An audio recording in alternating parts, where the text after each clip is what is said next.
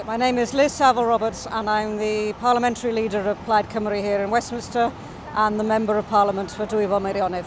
I am aware of how important it is that there is a multiple support that nations across the world together work in reducing and getting rid of nuclear weapons in their entirety, one of obviously the greatest existential threats that we face as a species, and governments should be putting aside political opportunity to work towards this aim. There are a number of brave people who have followed a noble parliamentary tradition of chaining yourself to the railings in order to draw attention to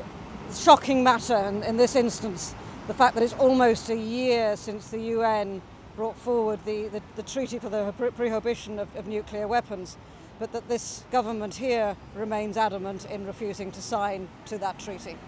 I respect and I honour the people who come here today, chain themselves to the railings, make themselves available to explain the cause that they are supporting here, and I honour the part that they're playing in that honourable tradition here in Westminster of making sure, even if you have yourself to tie yourself to the railings, that your voice is heard.